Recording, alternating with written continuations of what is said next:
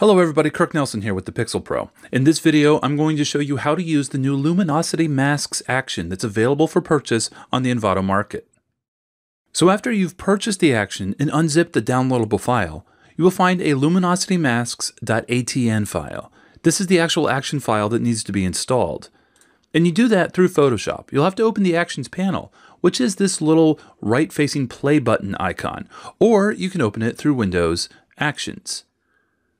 With the Actions panel open, go to the top right menu and select Load Actions. From there, select the luminositymasks.atn file and hit Load. Photoshop will add this to the very bottom of your actions list. It's in a folder called Luminosity Masks. There's only one action. That's the Create Luminosity Masks adjustment. With that one selected in the Actions panel, just go ahead and hit the play button. Photoshop runs through the actions and creates some adjustments for you. Now the image won't look any different right away. It's not actually adjusting anything in the image. What it is doing is creating specific adjustments so you can make very controlled edits to this image that are completely seamless. Open up the Tonal Adjustments folder within your Layers panel. You can see we have several brights tonal adjustments, a mid-tones tonal adjustment, and a darks tonal adjustments. Now each of the brights and the darks are separated into 4 different levels of them. From the highlights to the brights, super brights, and ultra brights. Likewise with the darks, it goes from the shadows all the way down to ultra darks. And there's a midtones in the middle. So what does all this mean? Well, watch what happens if we select the Adjust Brights. Double click on that icon there, and we get the Curves Adjustment panel. Now remember, we're adjusting only the brights. So that means any edits made in this Curves Adjustment panel is only going to affect the bright values of the image.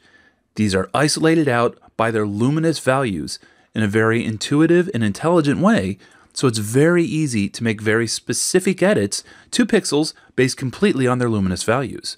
Also, these masks are created from the image themselves, so you'll never have to do any type of selections, and they mask perfectly with this image. In this case, I think maybe the midtones could use a little bit more contrast. So I'll pick the midtones adjustment and add some additional contrast there. I like what that's doing with the image. Let's go down and select Adjust Super Darks and make those darks even darker.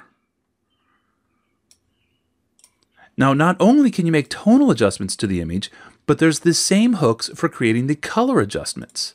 So for each of these, let's say we want to take the dark colors and we want to have a color cast on those. We have a hue saturation adjustment layer assigned just to the darks. So we can actually darken those this way, increase the saturation of them, or even add a little bit of a colorized color tint just to the dark values. But that's not all.